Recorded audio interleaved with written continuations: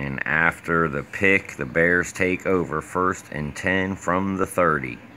Looks like an offset I formation here. McMahon under center. Down.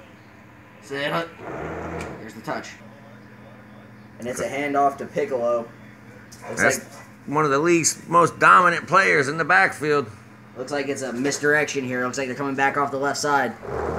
It's a counter. He's got a pulling The guard. chill line is dominating up front. He picks up an extra block. Could he break loose? He does. He could. Go. Oh. The way. What a run. And the most dangerous man from the OEFA's preseason strikes again early in game 1. And the Bears are ecstatic in the end zone as teammates come to greet him.